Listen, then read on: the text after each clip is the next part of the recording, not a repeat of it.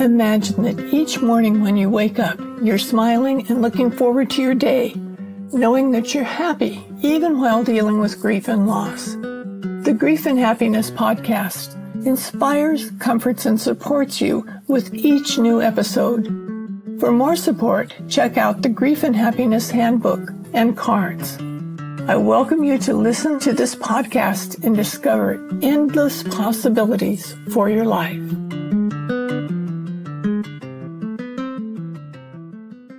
Physics says energy can neither be created nor destroyed. I believe my mother follows the same rules. She is lost to me in body, but I find her spirit inhabiting those around me. I am grateful for her kindness when it is given to me. I appreciate her gentleness when someone treats me gently. I admire her courage when I watch others be courageous. She is everywhere when I allow myself to see her. When I open myself to her, she pours in. My mother grants me an audience every time I catch my reflection. She escapes through my eyes, their shade reminiscent of the magnolia trees she planted. Her laughter hibernates in my throat, dormant until someone clever entertains her. She leaks from my fingertips, a tap of wisdom I welcome to overflow on my page. The words she mispronounced in my presence, I butcher with a new audience. During her passing, she molded me, shaping me into her earthly vessel. I'm her legacy, the incarnation of her life's work, her representative to life.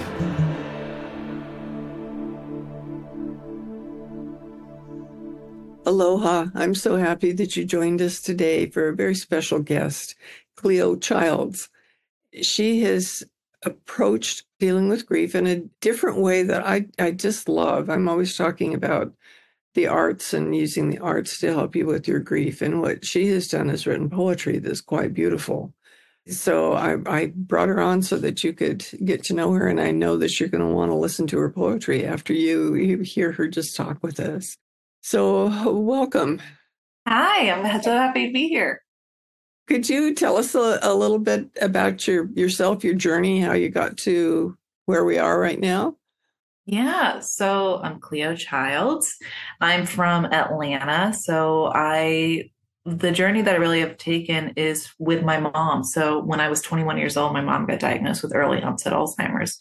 I lost her over the course of about 6 years, and then she died suddenly on Halloween of 2021.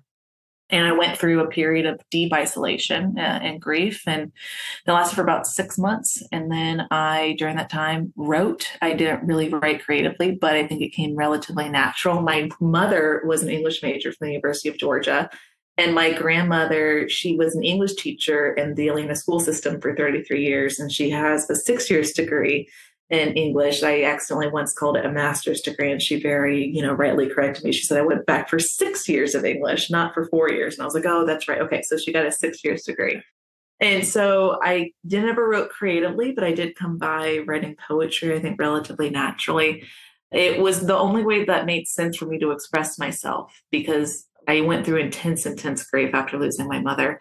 And writing and getting out of my body was really just the only way that made it hurt a little bit less. And so that's what I did. And I wrote in solitude for about 2.5 years, just by myself and for myself. And then I got in contact with a record producer in Nashville who said he would produce me. And that was back in March. And then my album came out in mid-May.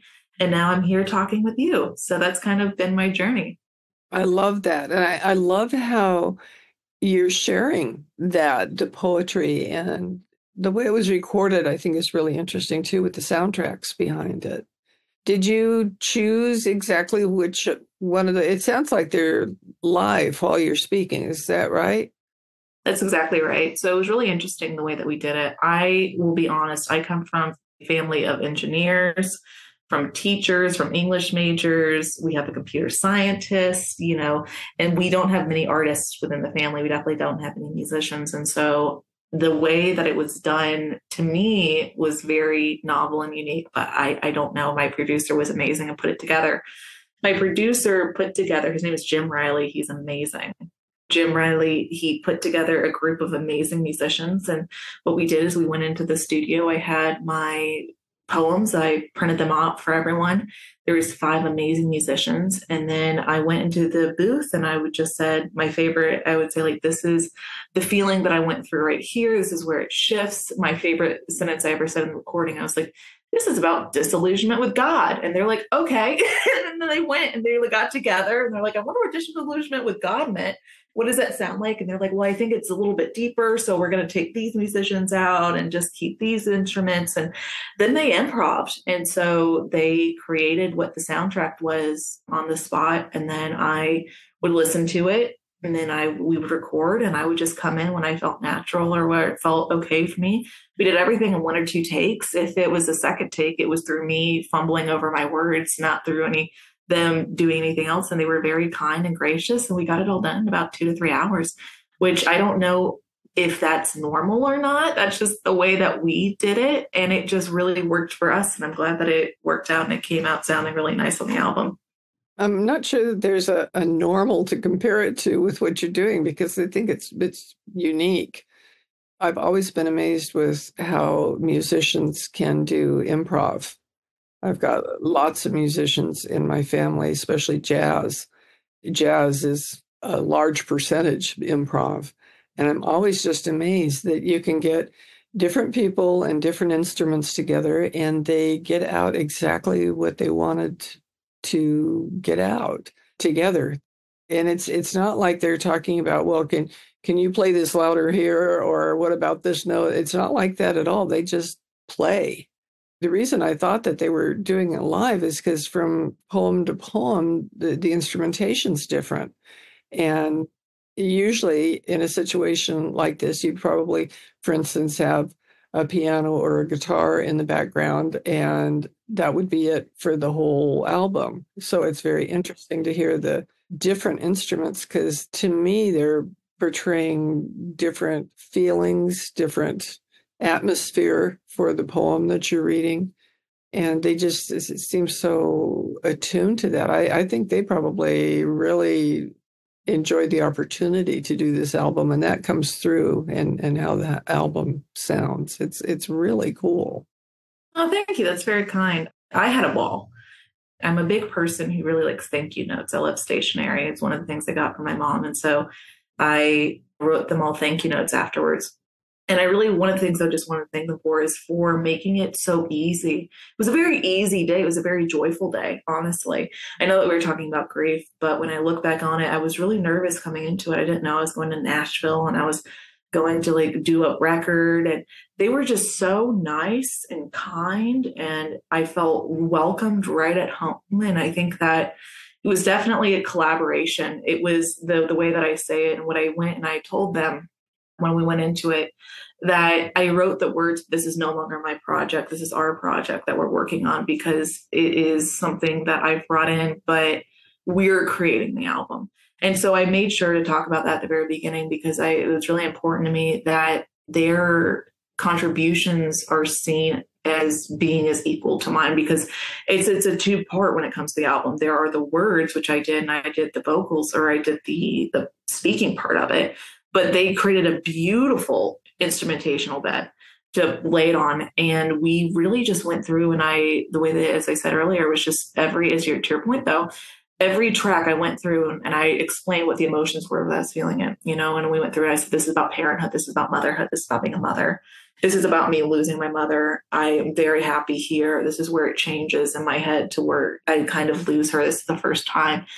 And so they were also able to bring into each of the track the different emotions that I was feeling as I was feeling them or when I was writing them, and to change it so that the instrumentation and the music directly related to the feelings that I had when I was in the poem. Because sometimes the emotions would change within the poems themselves, and they did a beautiful, wonderful, amazing job of being able to have it even within the poems be able to change up the way that the music was done. But yeah, my favorite moment that day was just going, this is about disillusionment with God. And they're like, okay. And I just thought that was so wonderful that they just figured out how to make what is dissolute. And I remember it was so lovely as I went, this is about bitterness, and they were like, okay, well, we're just going to make bitterness sound. And they made it sound like bitterness about disillusionment with God, which I just think is a masterclass and a testament to their ability as musicians. Yes, I agree. It was really astonishing listening to it. I really enjoyed the art of the album. Really wonderful. I remember one thing in particular was it was like a drummer had a punctuated with his cymbal. It was kind of a soft sound, but it was like he was punctuating what you said. And I thought, oh golly, these musicians get this. It must have taken them forever to work on this and get it so perfect. And it, I mean, just tickled to hear that it didn't, that they just felt it and were able to do it so beautifully. Yeah, no, they absolutely did. And I really am just so grateful for each of them because they each brought it themselves into the project. When I write little notes about it, I always say that, many amazing and talented people put a lot of care, passion, and heart into this project. And when I'm really talking about are not only the editors, who I have 3 amazing editors that I'm very, very grateful for, who helped me with the words, but the musicians helped to be able to bring their care, their heart, and their passion into the music of it. I mean, I took flute for 6 years. I was second chair all the time, only because there were 2 chairs and I was not very good. So I was given second chair. My mother and my aunt both did music. My mother played the clarinet and my aunt played the flute. So one of the things that you'll see was really important to me when I was picking out, I didn't pick out many of the instruments. My producer, Jim, did all of that and found all the amazing musicians.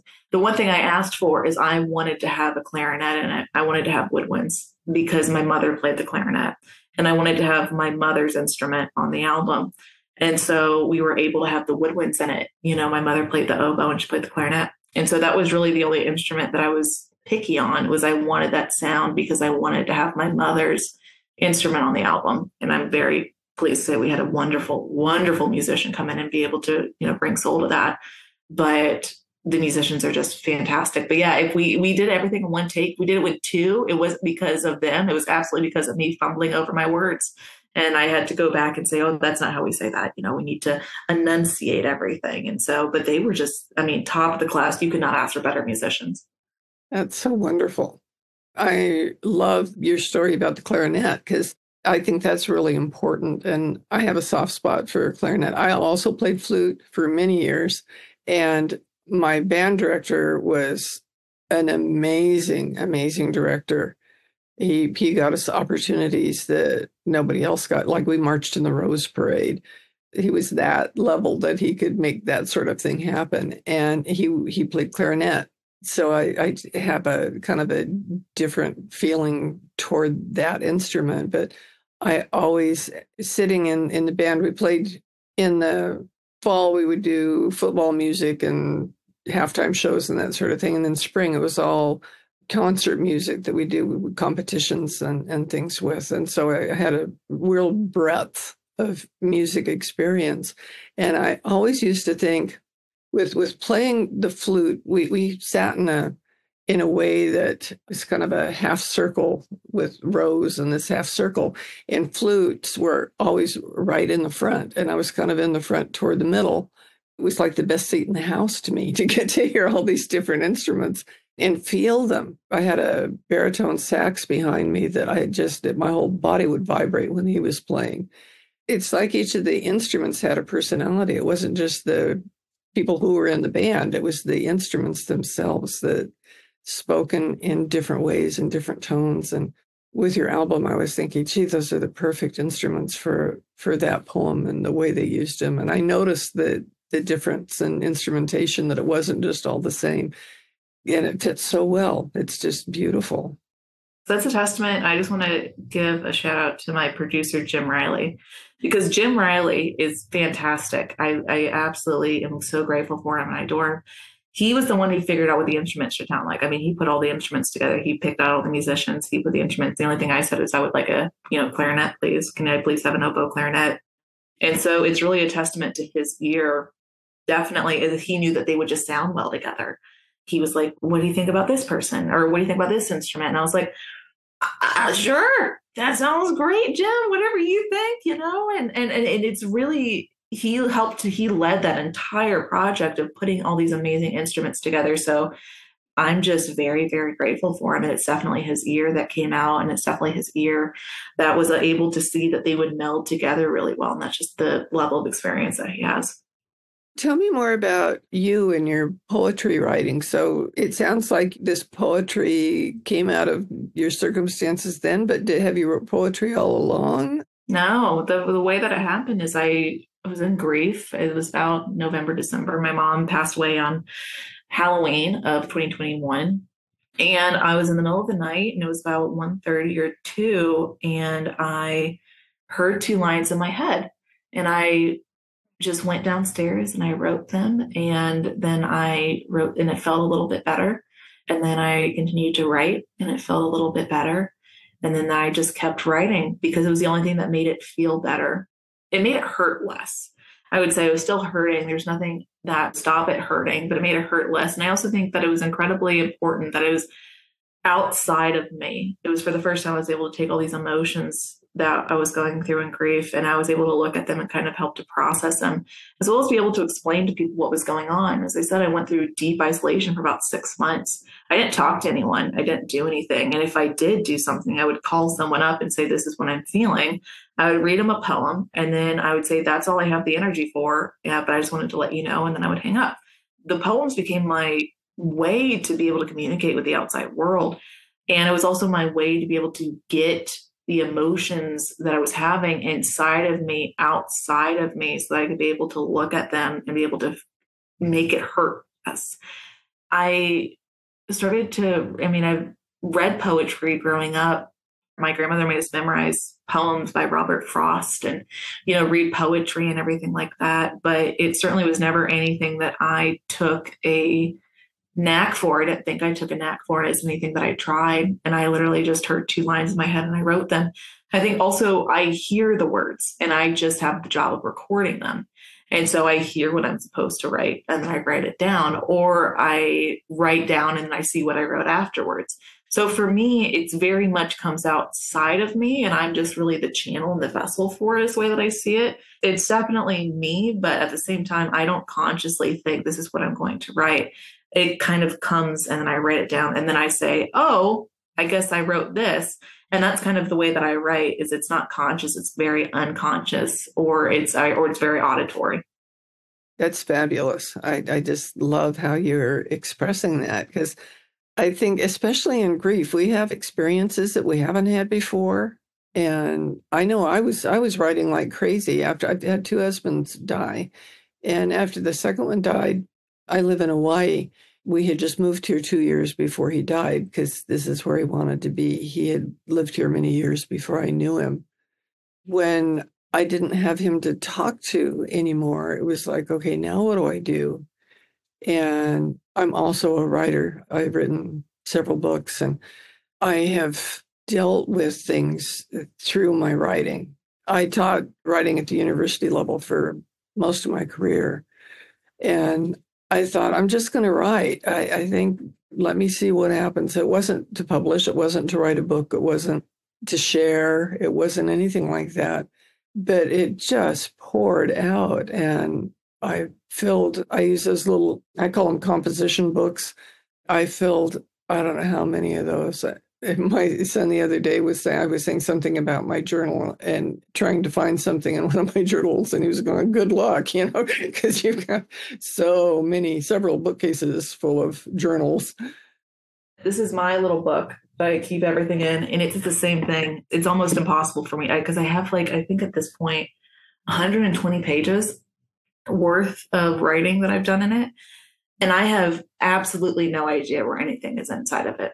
And so I go, oh, I remember writing that. And I have to go and flip through it. And it takes me a really long time to go find it because I can't remember where I put it inside, or chronologically, I don't know where it is.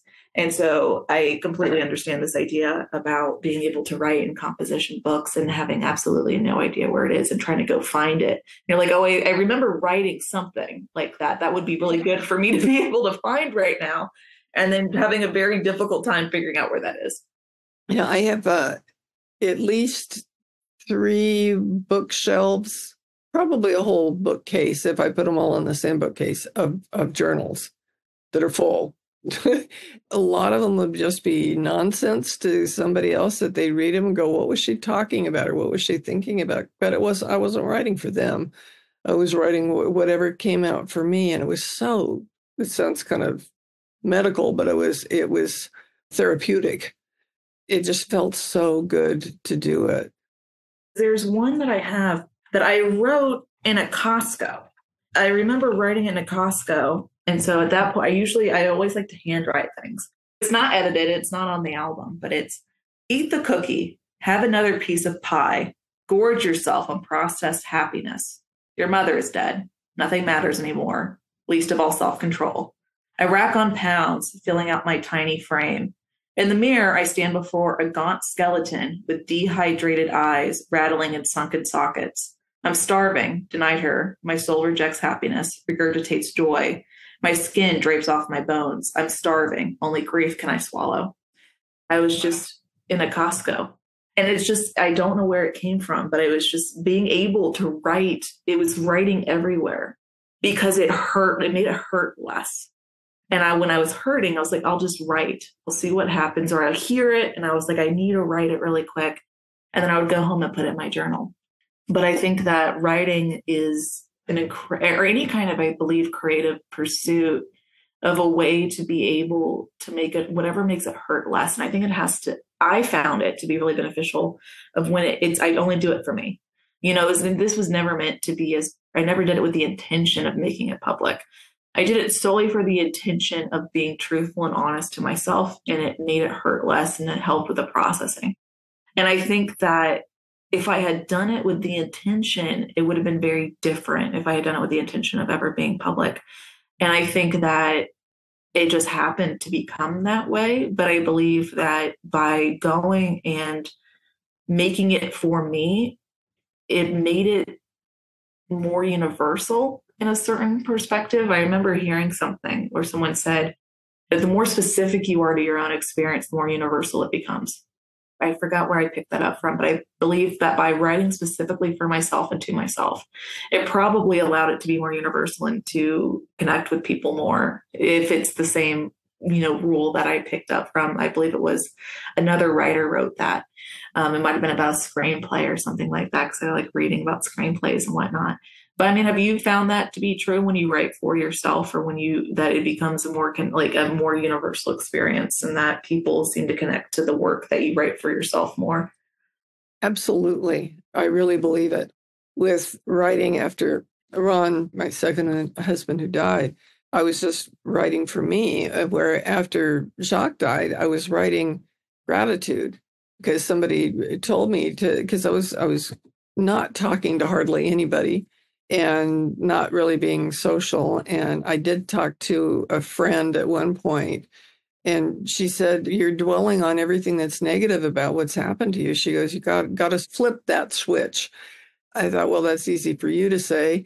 And then I thought, well, I'll try. And I started writing a gratitude list, and I was shocked at what came out, that I did have things to be grateful for, because here I thought it was the end of the world.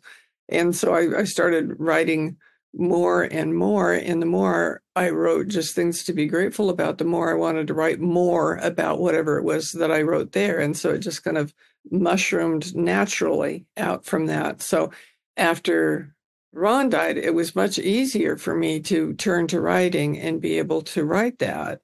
And I had a friend, a good friend, who lost her husband suddenly, who she was much younger than I am, and her husband was too. And he just died one night, and I was so concerned for her. She was on the mainland and I was in Hawaii. So I thought, I'm just going to write her every week for a year, so she'd be getting this constant support from me through that first year. I found those things that I wrote, because I wrote something different. I before I started, I made a list of, it was actually more than 52 things, because once I started writing about what could I address that you deal with in grief that would help her. And I was amazed at how long the list was. And then it was easy to write from there. And it not only gave her the 52 cards, but that gave me 2 books with 26 chapters in each, because I was able to write it a chapter about each one of these notes. And that was not my intention to start off at all. It was just writing to help me. But the more I was helping me, I was seeing how what I was writing was helping others. It felt so good. It helped me deal with my grief, to not feel like I was alone, which is a very common feeling to people. Like you said, you isolated yourself. Very common. And to be able to do something like this freed me from that sense of isolation. When it came down to the idea, publishing the work, it's terrifying, quite honestly. I don't know if you find the same thing. I find it absolutely terrifying. I wrote a poem, and it was this idea of, I don't want to put I'm much better with poems than I actually am with like being able to speak, but putting, my soul in a museum's display. I think I'd rather put my soul in a deep within a mountain where invited few may enjoy it, something along the lines of that. But I think that for me, I can't control what people think, and I can't control if it means anything to anyone else. All I can do is put it out there with the hope that for one person, and it's already done it for one person, thus I find it to be successful, is that they feel understood in their grief and they don't feel alone in it. Because I felt so alone in my grief. When I was doing it, I thought, and I had no one really I could talk to. I must be the only person that feels this way. I must be the only person that feels angry with God and, mad and bitter and depressed and all of these emotions. And I wanted to look to someone to see who had been through it. And it was really hard for me to find that. And so what I hope to do with the album is to put it out there with the intent of maybe it might mean someone to something, and maybe someone could be able to say, oh, that's how I feel too, and then not feel so alone in the way that I did when I was going through it. Because I think that one of the things that I came across is this idea is it's really hard for people to talk about grief honestly. Because a lot of people, they try to go and placate grief. And they try to say, oh, it's too much. I think a lot of people's grief came across as being too much. And I felt too much for people. All my emotions were so much that I couldn't express them to people and have them listen, because I felt like a burden. Like I felt like I was like passing like this giant ball of grief and letting someone else hold it to make me feel better. And so what I did instead was I isolated myself and I wrote. And I really would hope with the album is someone can go and sit with it. And I wrote something along the lines of like, they can sit metaphorically and say, I understand. You're not alone. I have found peace and acceptance, and maybe you can too in time, right? It took me time to find peace and acceptance. I think that's the other thing is I saw all these people who were in grief that had already gone through it. And I kept thinking, how in the hell am I going to go from being angry at God to feeling peace and acceptance, like people said? And I couldn't see a path forward in the fact that how someone could do it. And so what I hope to do with the album is I arranged it in a very specific way so you could see organically how the emotions shift over time from in one to the other, so that you can understand how someone emotionally got from the depths of being disillusioned with God and angry with God about one situation and having peace and acceptance, which I do now, and to show that there is a path. And I think also when I call it moving with came to me in a poem at the very end of my writing, that there's no moving on, there's just moving with. I remember what was, I accept what is. And I think that you move with grief. And I think no one had told me that. I thought you move on from grief. And I was kind of afraid of this idea, as I didn't want to move on from my mom. I didn't want to lose her. I kind of felt like if I was in grief, I was being able to honor her, rather than what I realized is that I will never move on. I just move with it. And my mom moves with me, and I move with the loss of my mom, and I move with her, and I move with it. But yeah, it's just, I think putting one's work out there for me is terrifying, but I do it with the hope that maybe someone won't feel so alone in the way that I did. And that would be a success. That's beautiful. And that's exactly it. That's such a gift that you're able to give to other people. Sometimes when they get that gift, they don't quite know what to do with it yet, but then it'll dawn on them, yeah, that's it. Because I know with me, I felt kind of the same way, that I felt like I would be giving up my husband's as opposed to being with them. Like I still write them letters. I do things like that. And I think I'll do that till I'm transition myself, because my belief is that when you grieve someone, you're holding them in your heart, and that they'll be there for the rest of your life. That's kind of the definition of grief to me. Feeling that way, it just seems to go beyond that rest of your life, that it's so comfortable to do it that way, where before I realized that, when I thought it was something that I had to follow the steps and get over it, then that didn't work. And I was afraid of it felt like if I stopped grieving, then I would lose her. And I think that once I started to realize this idea that I had is I move with grief, is that I move with her. And I think the first track on the album is kind of an author's letter. And it's this I wrote very early on, is she is with me. She leaks from my fingertips. The tap of wisdom, I welcome to overflow on my page. The words she mispronounced, I butcher with a new audience. And I realized that I am the legacy, the incarnation of her life's work, representative to life now. She lives through me. What I do and what I say is that what I try to encourage other people to do, and what I try to do is, my mother was a very kind person. And when I engage with kindness, I'm engaging with my mother, because that's my mother's kindness coming out through me. I believe that I learned kindness from my mother, and that when I am kind to people, that I am loving my mother. And that is my mother shining through me, is through her kindness that she gave to me and that I learned from her. And I'm now able to pass on.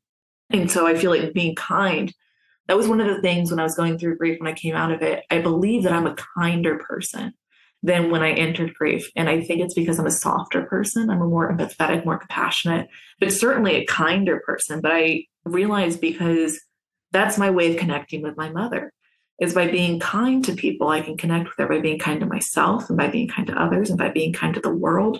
Then I can connect with my mom. And it's important to me to connect with her. And so I do that through being kind. That's beautiful. It's a fabulous gift. That kindness is, I think if the whole world was filled with kindness and gratitude, that we wouldn't be having wars. We wouldn't be having all this ridiculousness that's going on in our country right now. That's, to me, what life is all about, is kindness and love and gratitude and paying attention to what you're experiencing. And I think what I realized is that kindness is a choice. I choose to be kind, and I choose to have gratitude, and I choose to engage with the lessons that my mother gave me, and I choose to engage with the best parts of her that I saw be enacted in front of me, or not enacted, but I saw who her essence was. And I choose to engage with that part of my mother. And I choose then to become the vessel, her ambassador to life, her representation to life, because I choose to engage with her. Something I always assumed is that my mother was kind because of who she was, and it wasn't because of who she was. I think there is something of that, but she chose to be kind. And I choose to be kind. And I choose, when I'm choosing it, it's an active choice. I actively engage with my mother. Well, this has been an amazing conversation. I'm so glad that we had the opportunity to have it. And I know that our listeners are going to get a lot out of this. And I encourage you to pay attention to the lessons here, the lessons of kindness and gratitude, and of dealing with your grief through writing or another kind of art, whatever it is, that it can really help you, support you in a way that nothing else does. So I hope you take this particular episode as inspiration to go out and take care of yourself. So thank you so much for being here with me today. And we will have all the links and information in the show notes so that you can find out how you can get a copy of this album, because you're going to want to have it. So be sure to make note of that. And I thank you all for listening, and look forward to next week when we do this again. Do you want more comfort and support and happiness? Join the Grief and Happiness Alliance at our free gatherings on Zoom every Sunday. Visit my website at griefandhappiness.com and read my books, The Grief and Happiness Handbook, and get your set of the beautiful Grief and Happiness cards. Be sure to subscribe to our podcast, rate it, review it, and binge listen to all of our episodes. I can't wait to welcome you back to another episode of the Grief and Happiness Podcast.